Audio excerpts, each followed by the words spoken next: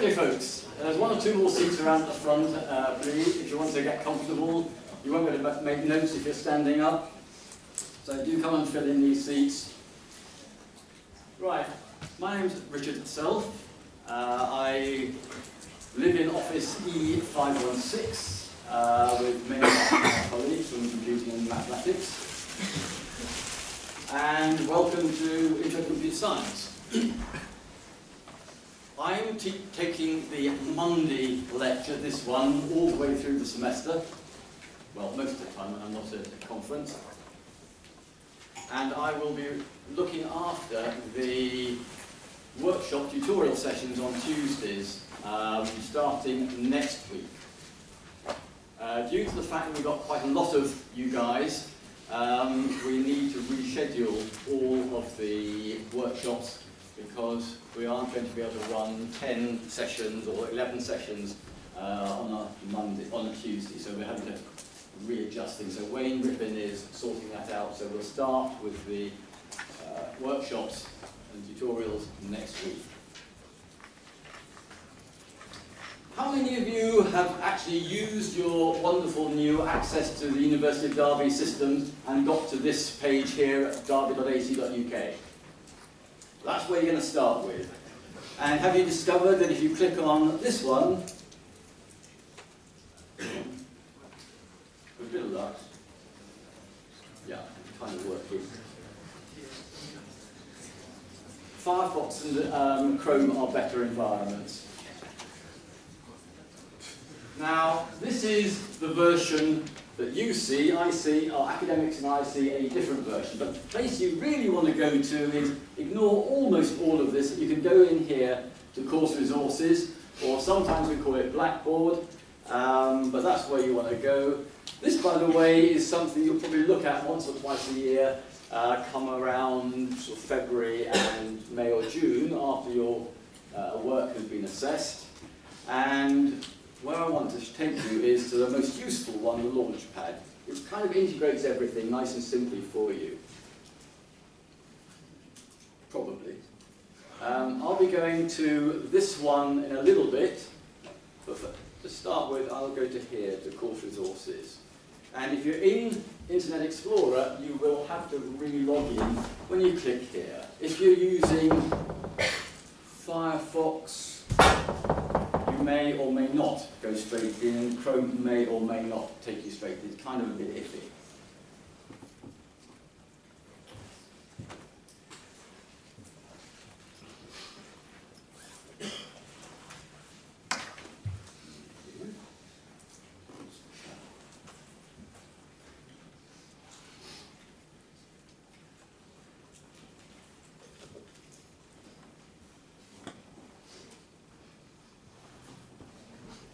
And you will get a list, probably a little bit smaller than that. The one we're looking at today is Introduction to Computer Science. And each of your modules will have this sort of structure. So you can see on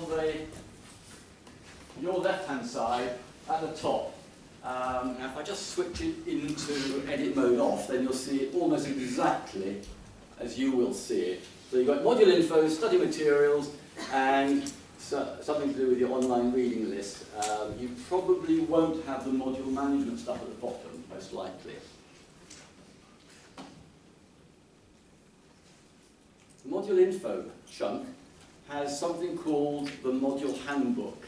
And for every one of your modules, you will have something in that folder, the module info folder, which basically gives you a feel for what you're going to be studying during that particular module, that particular semester. So first of all, I want to introduce you to this particular module, which is used by pretty much all of the students doing the computing side of the programs for computing and maths. That's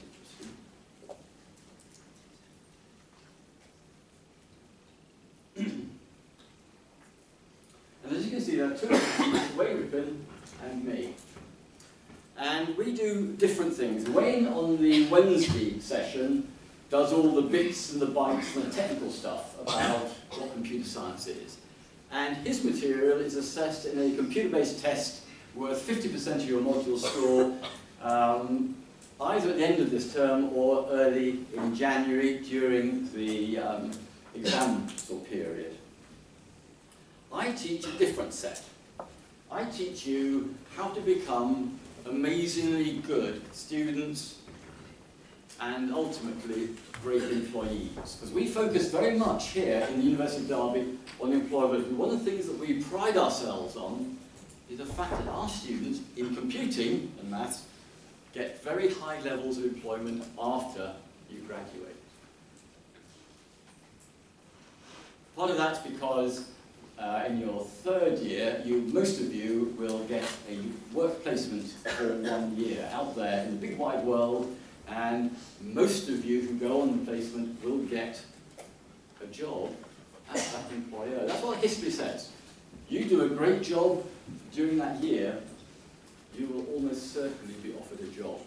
So I'm going to concentrate on the things that make you really employable so that come a little bit later in this next year, as a second year student, you will be able to apply for jobs that will start in, June, July, August 2017. And I'm providing you with all the skills that you're going to need to become really good and really successful in your academic work, and then ultimately out into the big wide world. Just remember that the module code is 4CZ509, and that kind of is a code that will get you into various places for finding information in our systems here. Now Wayne lives down in B208, and that's on the right at the far end of B2 floor, past all of the computing labs.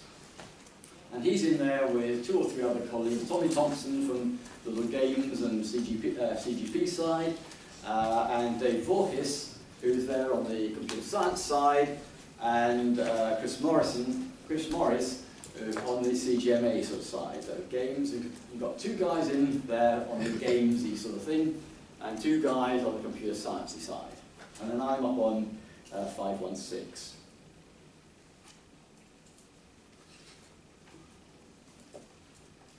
So, 2 lectures each week, here on Monday, and that's about skills, and then, I forget where it is, it might be here again on Wednesday, about bits, bytes, technicalities and technical things. So we've got 2 lectures a week that all of you go to, and then you will see in the timetable a 9-hour slot from 9 o'clock until finishing at 6 o'clock on Tuesdays as a big block. Now you will be split up into 9 groups, and we will publish that list during the next few days once we find the right lab to be able to do it in, and you will just have to turn up for one of those sessions. You're not expected to spend all 9 hours on a Tuesday in the labs. We don't have space for that. You will have an opportunity to come to me for 1 hour each week. I will be there for around about 6 weeks, and then Wayne will provide a drop-in sort of service for the other 6 weeks. We will not have one, as I say, tomorrow, and then there will be a couple in October, towards the end of October, early November, where I shan't be around, and so that will be Wayne's drop-in sessions, and then I will have the next 2 after that, leading up to the submission of your first part of your assignment, which I'll talk about in a minute.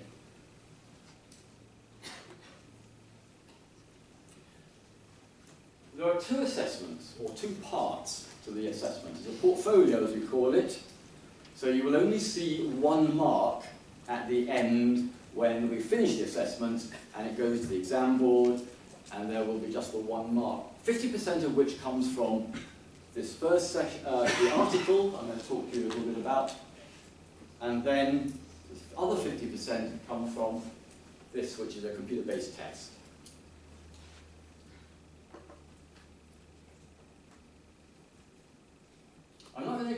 all the details about the article just now, but I just wanted to point out that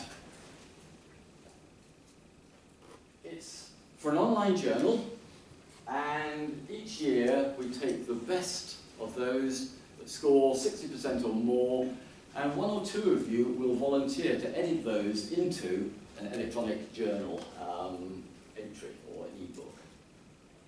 We've got one up there. The second one from last year is currently in development and will be published in a little while. The topic list for this year has changed from the preceding 2 years. You can actually go and I'll show you where to find in a minute the 2013 version.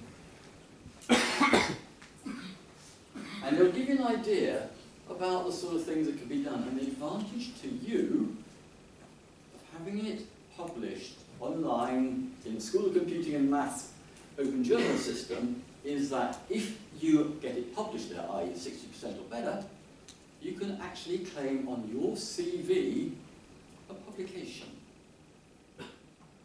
There are no other universities or schools in universities where their first semester students in their first year end up with a publication that they can claim in their CV. This sets you out as different from every other student that you will ever come across. Those of you who are doing the BSc IT, hands up. You will get opportunities to be published, or to have your work published next year in the IT Services Management module, and then you will have a couple of opportunities in your final year as well, at least, if not 3. And then the best of you who get 70% and above in your final year in your dissertation project, those dissertations are also publishable, subject to you deciding you want your dissertation published. Kind of useful to have it published. Those of you who volunteer to edit this little e-book, e-journal, will be able to also claim editorial rights in your CV. Again, another thing that will set you out, set you apart from all of the other applicants for jobs that you will be applying to in the future. So, first year, 60% and above. Second year for IT Services Management, IT Services Management for IT students, 65% and above. And final year, it will be 70% and above. And that goes also for your dissertations.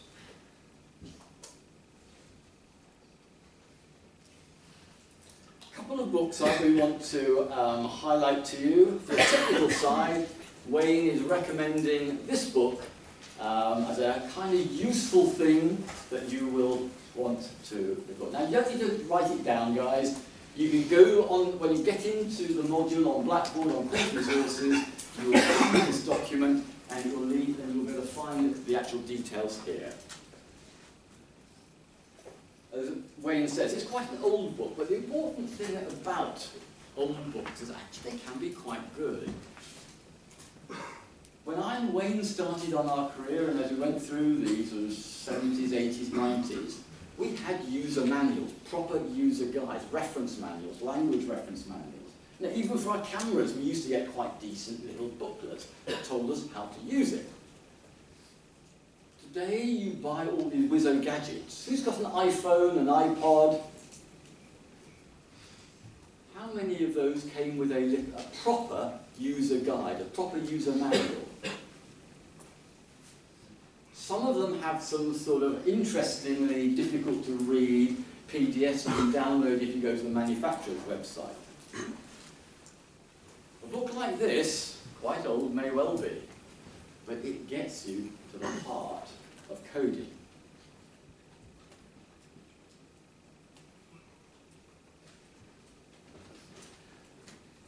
You also need, and one of the things I point out at the very beginning here is that many things have changed in the world of computing over the last 20, 30, 40 years. But a lot of things haven't changed. Among those is the fundamentals of good coding, That's never changed. It's all the same as it has been for 40 or 50 years. The other thing that hasn't changed are the questions about what to do, how to do it, when to do it. The questions have not changed in, to my knowledge, 40-odd years since I've been involved in the world of IT, systems analysis, and all of those things. The questions are the same today as they were back then. Even in networks and security, all the same sort of questions. The answers, completely different. The answers are also different today depending on the context. If you're in this company or this university, the answers almost certainly will be different from any other university because of the context, the network setup and so on. So what you want to concentrate on are good practice, the best ways of doing things, and learning the really important questions. As we go through my side of things, with skills and employability and so on, for the next 12 lectures, you will find that I very rarely will give you any answers. If I give you an answer, they say, you stop learning. And for identifying the really great answer question is what's important to learn. Because that will set you up for life. It will help you to learn for life, because it will help you to identify what you've got to go and find out. So the second pair of books are these two. Stella Cottrell's book, Critical Thinking Skills. It's all about finding the right questions and how to compare and contrast lots and lots of evidence to come up with a good answer. In our field, we will very, very rarely have the time, the resources, or the need for the best answer. We need to look for good answers. Some of you may have heard people talking on the radio at times, or in other circumstances, about best practice. It's unachievable in most cases. So let's look for good practice. Because most people will never be able to achieve best practice. Because as you get more and more people going to that end, best practice keeps sliding away from you. The top, say, 1% of practice, and not everybody can achieve being in that 1% out of a population of 100%. It's kind of a crazy concept. So good practice, good answers is what we need to be looking for. This one will help you to tackle that. Part of the emphasis, particularly in the UK and most of the rest of Europe, at undergraduate level, is learning this thing called critical thinking. In many respects, we have no interest whatsoever in the facts that you can find online, in the facts that you can remember. What we are interested in is what you do with those facts, with your knowledge. So, one of the things that Stella Cottrell's book is really great for is helping you to understand what critical thinking is, and that's the hallmark of a good European education. Many parts of the world, they concentrate purely on factual knowledge and they test how much knowledge you've remembered. What we are interested in is what you can do with it and how you apply it to get those really good answers in a particular context. So this is, if there's a book I recommend that you buy today or tomorrow, it's this book. This will set you up, in many respects, for the rest of your university career. There's another book, and although it's called the International Student's Guide, and it was written very much to help undergraduates arriving in the UK from particularly parts of the world where they teach you how to learn and have a great memory. I mean, there are parts of the world where students are taught how to have a perfect memory. Students from those countries can repeat back to me using my word structures, my words, but not necessarily my intonation or accent. But they can quote back to me 3, 4, 5 weeks later exactly what I said during a lecture or a seminar. I don't remember the precise words that I have used 2 minutes ago. And I bet that's the same for most of us here, because we've mostly grown up in the UK where we are not taught to have perfect memories. But they can do it from what they've read, what they've heard, what they've seen. Most of us can't do that. Now, so this book was written very much to help people from that sort of background to understand what's going on here in a UK university environment. However, it turns out that this is actually a very, very good book for people brought up in the UK and Europe to help them understand themselves as they move into university.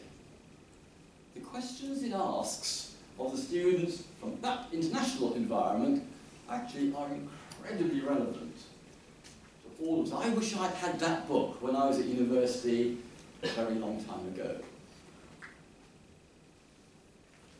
So I would recommend getting hold of that book as well, because that will really help you to really get to grips with things like when is the best time to do studying, to do reading, to do the work, when's the best time not to work at all, how do I take part in seminars, how do I take part in tutorials, how do I actually maximise the benefits of all that money that each of you is paying to be here for each of those years of study that you're doing.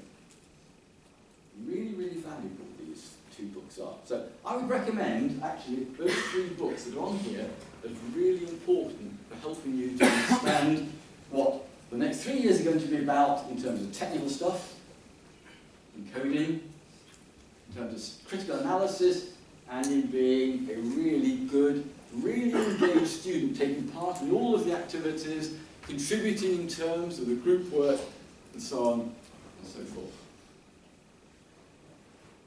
So that's the introduction to the module.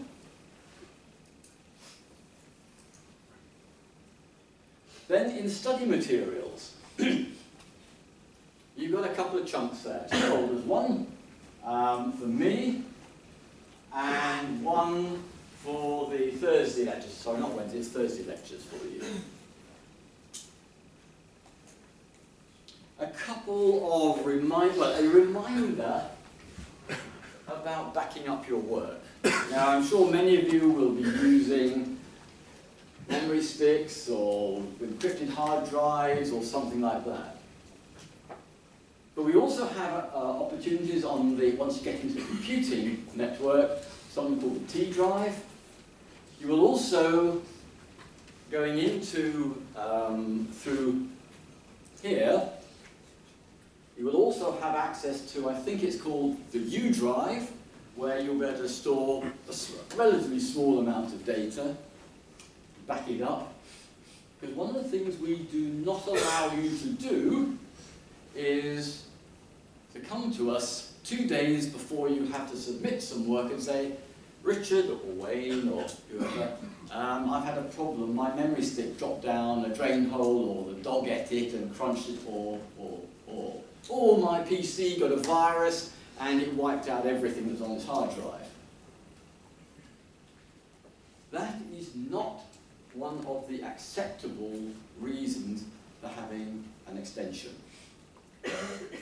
It will be, oh dear, what a pity.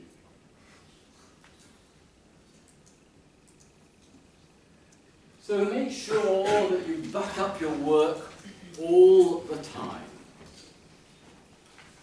One of the best ways that I've come across that I use much of the time, particularly when I'm developing really important work, such as papers to go to conferences or to journals and so on. Here's the name, a nice explanatory name, nice longish name, English, so I can work out what it is in a proper folder, in a sensible folder. And then the last 7 digits of the file name then become the year, day, month, day, followed by a lowercase or uppercase alphabetic, starting at A. And every hour on the hour that you're working on that document, file save as, and change the A to a B, to a C, to a D, to an E during the day. When you finish the work on that document, just before you finish, another file save as to the next letter, and then make sure that that last letter version is put somewhere else. You've got it on your memory stick or your hard drive, copy it from the hard drive to your memory stick perhaps, copy it onto your T drive, your U drive, or email it to yourself using your Unimail account, because it's going to stay there. If you're using one of the other big cloud storage systems, shove it out there as well. Because if your PC dies, or you drop or lose or smash your memory stick, or your hard drive dies, you've got 2 or 3 other versions out there. And because you've got that date stamp at the end of the file name, you will always know when you created it. Because you cannot rely on the date of creation or modification that Microsoft File Manager shows you. It's all sorts of random sort of times and so on, ultimately. So if you put a date stamp in your file name, it will always, sort itself in the right sequence, and you will always know which is the last one you created before you blue screened or lost your things. So, T drive is another useful place you can put it. So backing up is absolutely vital.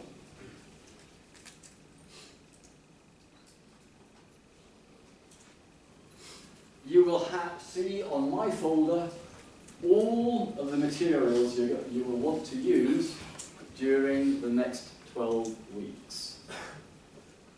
On a couple of weeks, I will be doing the Thursday session as well, and on the weeks before that, Wayne will be doing this session, so you get the 12 from each of us.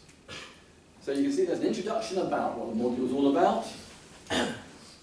Next week, we'll be looking at researching and writing, because your assignment, your article, you're going to need to research and research and research. Lots of research to get the knowledge that you will need to write a really good article. Week 3, we'll be looking at the question of how do you structure a report, an article. Then the week 4 session is about learning. How do we go about learning? How do we work out when the best time to do different sorts of activities is? Another little section all about communication as it relates to formal report writing. Communications, we'll be looking at making notes and becoming employable, being great employable. Week 9 is quite fun. We're looking at who we are and beginning to understand ourselves and others around us in a way that many of you have never looked at yourselves before. Week 10, we look at presentations. Week 11, we look at something that's important to all of you, the SOPHIA framework, the skills for an informational age. And what we'll be looking at in week 11 is what it is, what it does, and why it's important in relation to 2 things, or 3. One is about what sort of job do I really want? Am I on the right program even? Or should I move from the program you're currently enrolled on, onto something else? Because as you look at where the skills are leading you to in terms of jobs, you may decide that you want to change. A second use is to use it as a skills audit to see how good am I at this, and this. Do I like this, and this? what do I need to do to improve these elements? A gap analysis and a plan for the next year, year and a half, 2 years. The third part is that Sophia is used by many, many employers in the computing and IT world to specify the skills and the level of skill that is needed for a particular job. So understanding Sophia will be really valuable in terms of thinking forward to applying for your placement job. It also allows you to identify during this year and next year the level of skill and the evidence for that, your claim, so that when you actually apply for a job, you don't have to waffle. You say, you've asked for these skills at this level, I have this skill at this level, this is the evidence. I got this one at this level, here's the evidence. And that makes it very, very easy for them to look at your CV and your job application. Right, put it into to an interview. If you waffle, if you haven't got evidence, it'll go into the round out bucket over there. No interview. And one of the things you need to be doing is get that evidence against the levels and against the skills so that they automatically have to interview you. Which makes it much easier for you, and you'll get a job that way. And then probably in week 12, we haven't arranged it quite yet, we'll probably have one of our employability advisors from the library area come in to talk a little bit about building your networks, the sort of things that are important as you build your networks on the social media, such as LinkedIn, and sort of things you need to think about in terms of your Facebook accounts, perhaps, that might be a bad idea if you want to get a good job. So I won't preempt what will be said there, but that's the sort of outline of what I'm going to be taking you through over the next 12 weeks, or 12 lectures, should I say.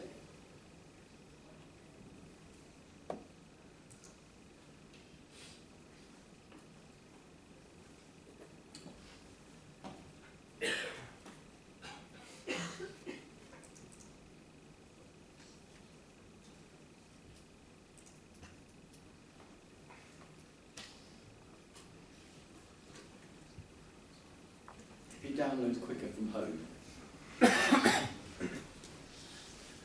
Added to which, course resources Blackboard are being hammered at the moment because we've got every new student in the university, returning new student and so on, and staff all busy trying to do things, so it kind of gets a little bit slow at times. But you can download all of these sets of slides to your heart's content. Probably easier to have them done.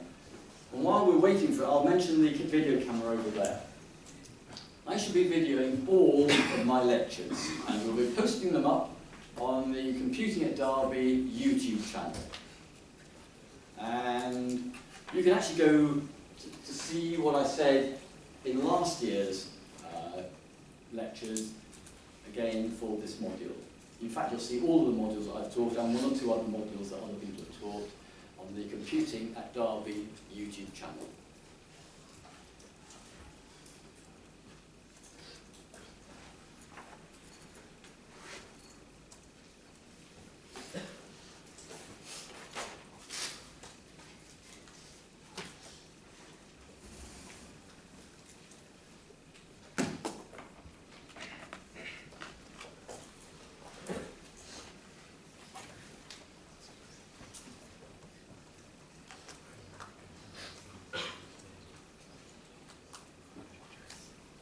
I knew it was a good idea to bring that with me.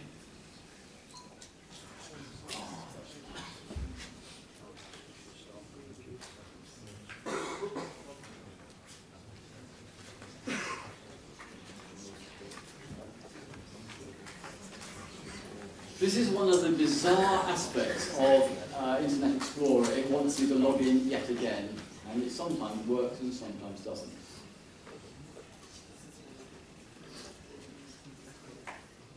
Slight digression. What is the purpose of what is the main value or function of IT these days, folks? Does it make our lives easier or what? Convenience. Convenience? Pardon? Automation. Automation. Time saving. Time saving. Productivity.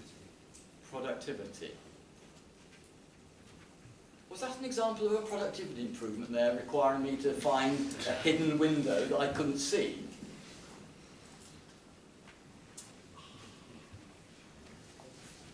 Over the last couple of years, I've been involved in a lot of various conferences about big data analytics, information governance, and so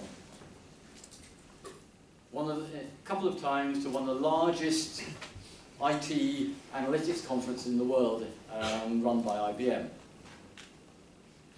I've been in this field since 1969.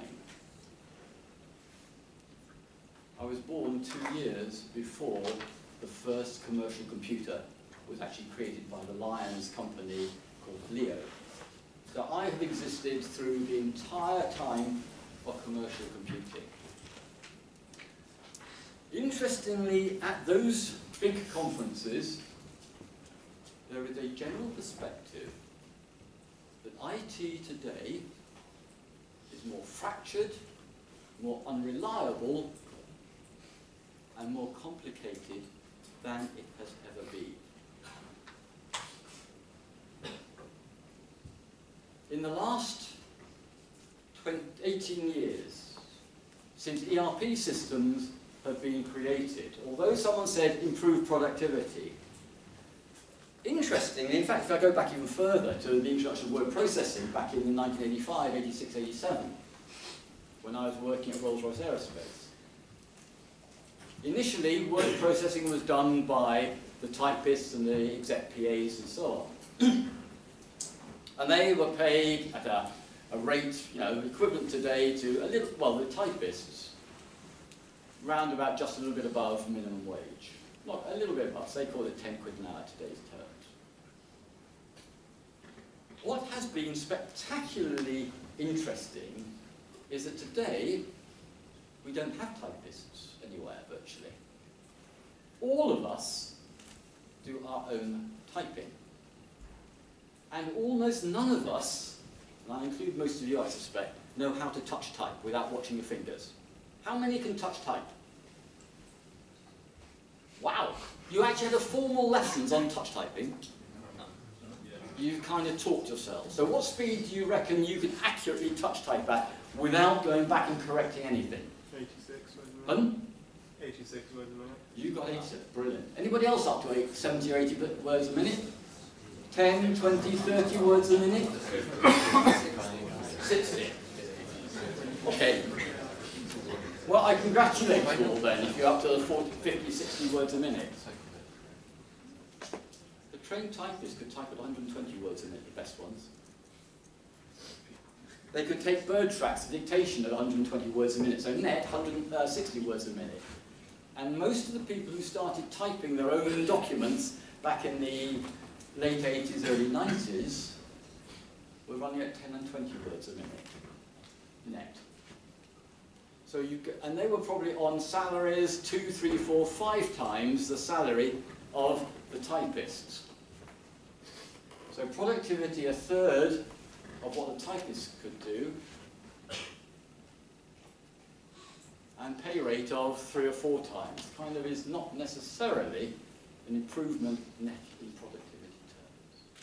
And one of the things you'll learn, probably you'll trip over, certainly the IT students will, is the IT productivity paradox, which kind of looks at some of these questions, which is why it is that we cannot find, in most cases, applications of IT to the business world where we can truly put our finger clearly on real productivity improvements.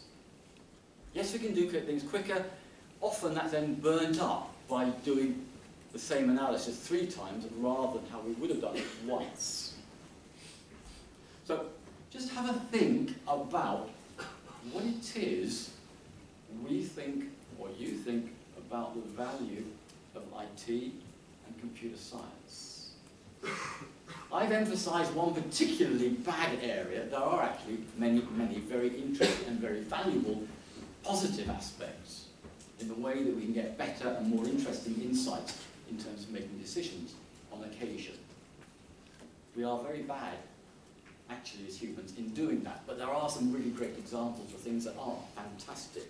Things we couldn't have done without IT. So think carefully over the next 2-3 years about this happening, folks. Because you're going to be instrumental in 3 years' time, 3 years' time, helping to make some companies better when you're out there. And then when you get jobs, it's going to be up to you to find the ways that actually embed the great things that IT can do if we are really careful. If we're not careful, and I talk now to the security networks people, we can cause havoc. Last year, in 2014, about 1.5 billion people had their IDs stolen or credentials stolen over the internet. That is something like 20% of the population of the world have lost credentials, had these hacked. And it's getting worse. And the predictions are that this year is going to be even worse than last year. I want to talk very briefly about things that are important about studying here. Your commitment here at the university. One of the things we notice regularly is, there's a fabulous attendance today. And we've got 1, 2, 3, 4, 5, 6, 7, 8, 9, 10, 11 or 12 people standing. We should have got about another 20 or so people in here. By the end of term, in previous years, there won't be anybody standing or sitting around the edges. You kind of evaporate into thin air. I will, however, remind you what you have signed up for on your enrolment form that you processed. You signed last week and then took along when you actually signed up. You signed up to attend all lectures and seminars or workshops as scheduled. We expect you to do some preparation. I should give you a little preparation for next week that you need to do over the next 7 days. And you are required. You signed up to participate in seminars, that's discussions and tutorials, that's where you're in the labs and doing things there. And even in this semester, you may find that you're required to either work together or individually to produce a presentation. And that's why. You cannot expect to learn everything you need to know to pass your assignments and assessments just in the lecture or lectures or the seminar or the workshop. You need to do a lot of other work as well. That's the preparation and so on we'll talk about. I don't know whether this was mentioned in the induction period, was it? If we mentioned, I won't go on about it, that we will be using this gadget in a couple of minutes to record all of you. And you'll come out of this door and I will zap your student card to record your presence. And that is how we will know about that. So if you could get your cards out now, then we'll be able to process it fairly quickly in a couple of minutes or so. I won't talk about this one, but I'll remind you about it, and it's there, as you saw, in course resources. Anybody from overseas, particularly international students with a visa, will need a very good attendance record to get your visa extended.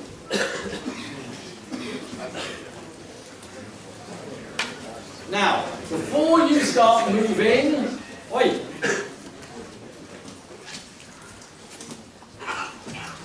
what I want you to do this week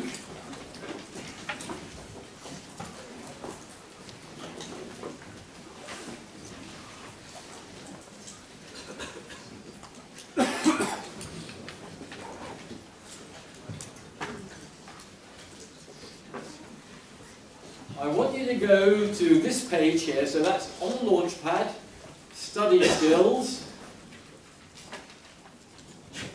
Citing and Referencing, and then work your way through Plato.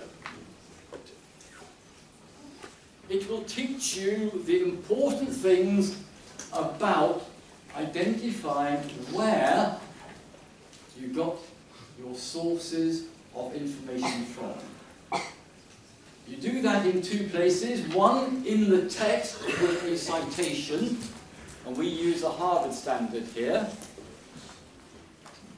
And then you also put information in the bibliography at the end of your piece of written work. And there you will list your sources by surname of the author or authors, the year it was published in, and then the title. And this piece of work here, or this tutorial here, will take you through all the things you need to know perfectly. It is important that you become totally automatic in terms of citing and referencing. So there are two parts here. One is on citing and referencing, and that is the really, really important part that you become perfect on. The second part of it is how to avoid plagiarism, which is essentially an academic offence where you have used other people's information, other people's work, but yet claiming it as your own because you forgot to put a citation and a reference. It also will take you through various other aspects of stealing information, sharing information, and so on, in terms of academic offences. So I want you to go through both parts of Plato before next week. Okay, folks? Right, I will now zap you.